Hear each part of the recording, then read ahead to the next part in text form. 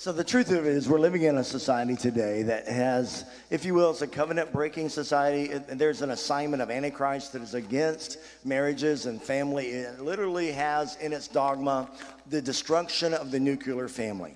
And so we know that the reason for that is because of what God decreed in the garden would set the earth free and man free.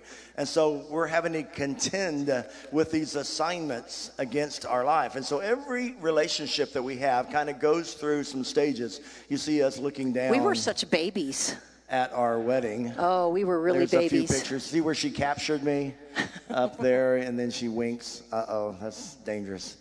They know. So we want to talk a little bit about the stages. Didn't he look so young? I know. I still look young, honey. You still look young. That's right. Okay. It's Valentine's. All right. So every relationship, whether it's a marriage, whether it's a friendship, actually I think goes through these stages of covenant connection.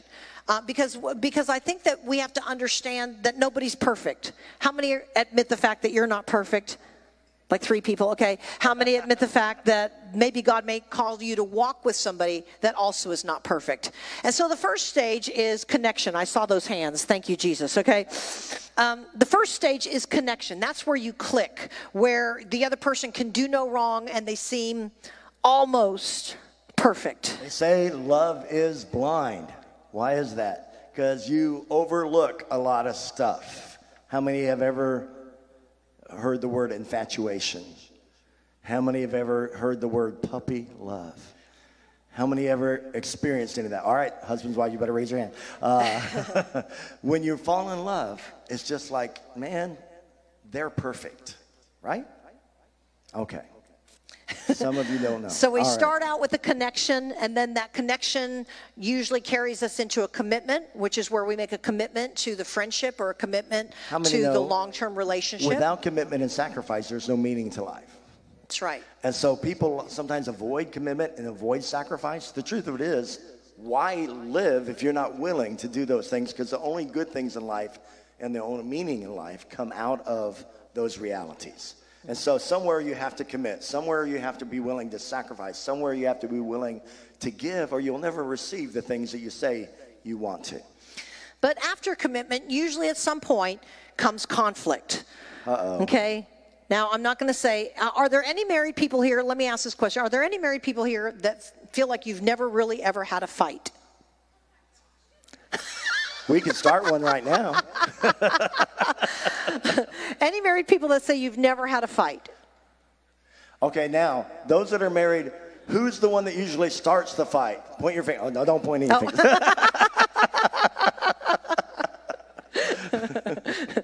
Dr. Chuck's like, oh, man, I'm going to have so much counseling to do after this. What do we fight about, Dr. Chuck?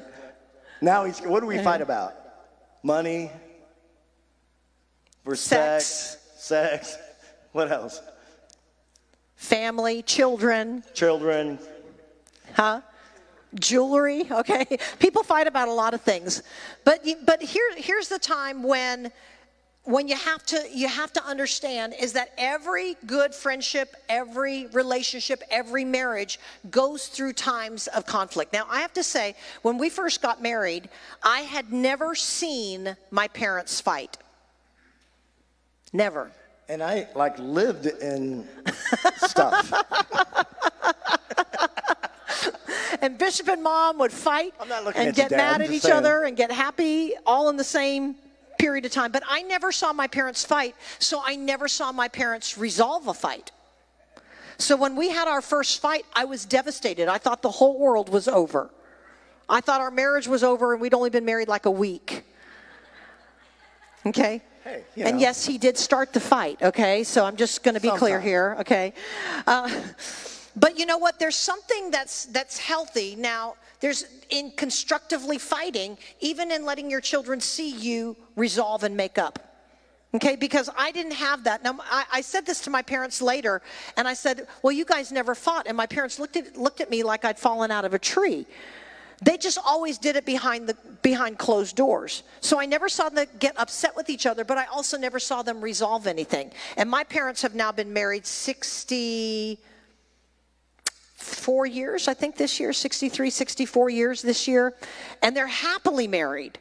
Amen. They're very, very happily married. I will tell you, they're going in to get the COVID shots. I kind of wasn't sure about that for them, and they were sitting in the car and they were getting ready to go in and get their shots. And I said, well, Mom and Dad, you need to know that there's a lot of side effects, and you need to be watching for this and this. And I read them off a little list, and one of the things that was on the list was it could cause sterility. And my dad's 87 and my mom's 83, and she said, well, honey, your dad and I have just about given up any hope of having any more children, so we're not really worried about that. Okay. I think they were waiting to see how the first batch turned out before they made that decision. But listen, you can go through conflict and actually be stronger after conflict. Sometimes I think my husband starts a fight just so that we can get to kiss and make up. Uh-oh. Well, he won't admit it, but yeah, no. I just put it like that. There's always a test, to everything. And so somewhere you're going to go through a test, and you're going to have to decide how you're going to work through to get to the other side, which comes to the next word that's real important. In the midst of conflict, you have to make a choice. And how many know the truth of it is, as much as love is a feeling, love is also what? A choice. Just like it says in Scripture, every day take up your cross, and that's not love and marriage, but take up your cross.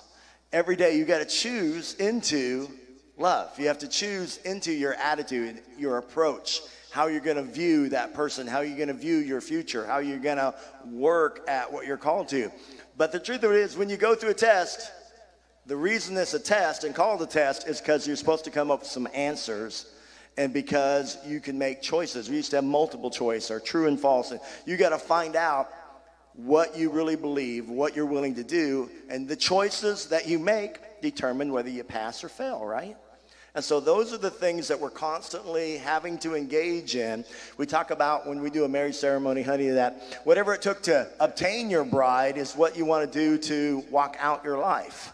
Because the same romance, the same heart, the same winning them, the same being the best for them, the same trying to do for them shouldn't change. If you want the feeling to stay, then you got to keep doing the things that bring that feeling. And so here we've been 40 years in love, but why? But you have to choose, right? Because in the midst of conflict, you can choose not to forgive. You can choose to stay mad. You can choose to have a bad attitude. You can choose to have a grudge. And I think that it's been surprising to us that sometimes when people come into a place of marriage counseling, it really does come down to this thing, is that they refuse to choose to forgive. And sometimes it can go back 10 years, 20 years, 40 years, that they're holding something against their spouse and just choosing not to forgive. How many know as Christians we don't get a choice whether or not we forgive?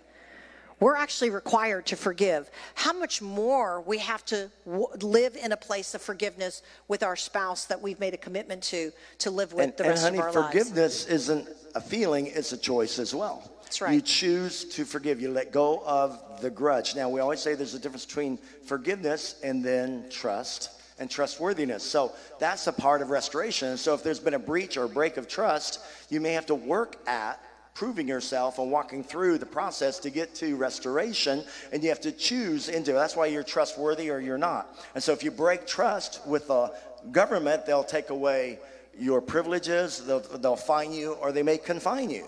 Because, hey, you're not going to have that driver's license. You're not going to have the right to vote. You're not going to be able to walk and go wherever you want to because you've proven to be untrustworthy. But with a Christian, we have to love and forgive and then give that space and place and grace for somebody now to step through the right process for restoration to take place. What is restoration? I can trust you again. I can walk this out with you. I can love you. I can connect rightly with you. And so it gives an opportunity for that to take place if we make the right choices along the way. Let me just say, honey, that we talked about infatuation is when they can do no wrong. You know, when you're in conflict, you begin to think they can do no right, or they've never done any right. In fact, I've been in marriage counseling, Dr. Chuck, you know this, where at one point they say, we've never loved each other. We've never done, everything is as dark and bleak as you could ever think. And yet we were there for a lot of their life, and we know that's not true. But at that moment, everything's dark colored. Everything is terrible. They globalize. And so the truth of it is they had a beautiful life that was like a lot of other marriages that have ups and downs, and they've had conflicts. But at that moment of desperation and pain, they can't see anything good at that time. Just like when you're infatuated, you can't see anything bad at that moment. They're just perfect in every way in some senses. But what you got to do is return to that grace and that covering and love that covers even a multitude of sin or weaknesses. And friendships will go through these stages as well. So how many have ever had to try to work something out with a friend? Okay, so you have to kind of walk through these processes of love and forgiveness. And we're really blessed. We've been walking in covenant with a lot of our leadership team for 20, 25, 30, more than 30 years. And it's not because we walk through things with never having a disagreement. All perfect, honey. It's never that we walk through and too. don't have disagreements. It's that we've chosen to learn how to walk in a covenant commitment.